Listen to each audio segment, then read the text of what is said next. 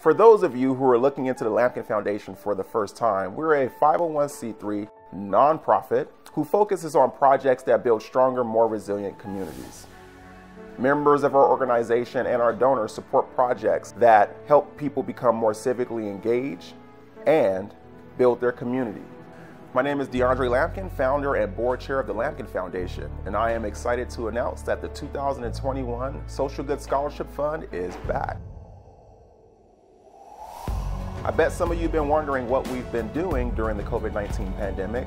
Well, I'm happy to say that me and my team have continued the work of building stronger, more resilient communities. This year, we have opened up our scholarship fund once again nationwide, and this time we did something a little bit different. This one is a video challenge. We want to get a real sense of what our applicants are all about, both in the work that they're doing, in their personality, and seeing firsthand through a visual what they're doing to make their community stronger and more resilient. I am also happy that we have a new scholarship chair for this year, Tawana Hill.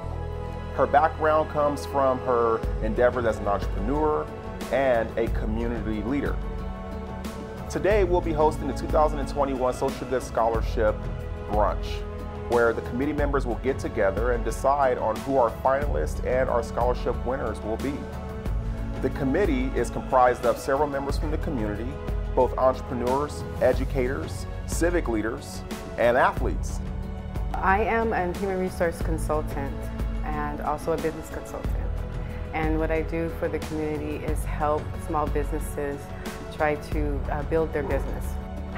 I volunteered because, again, I wanted to be part of a community. I wanted to be able to see what I can do for community service.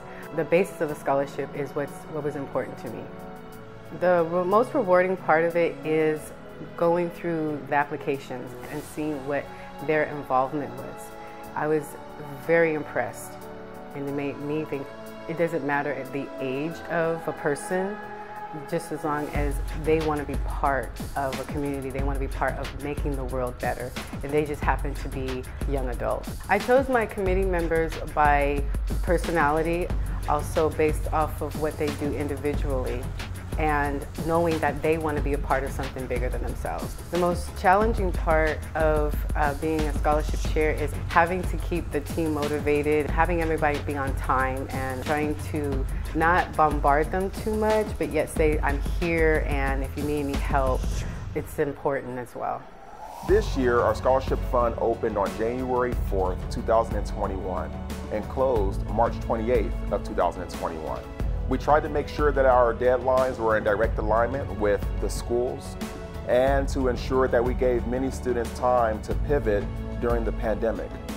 But we did not want this year to be a deterrent for students who are seeking financial aid for their higher education endeavors. Generally, when students are looking for scholarships, a lot of the applications reflect that the student has to be a valedictorian, a salutatorian with a 4.0 GPA, participating in all the sports activities and every social club there is in their school. But that's not what we're looking for. We're looking for students who are civically engaged, trying to do the work to make their communities better. Some of our past recipients have been leaders within their religious organization, within their city, and within their schools. This year is no exception. If you're interested in supporting the Lampkin Foundation, feel free to visit our website. Visit www.lampkinfoundation.org. We are also able to accept donations through our website. Check out our YouTube channel and Instagram feed.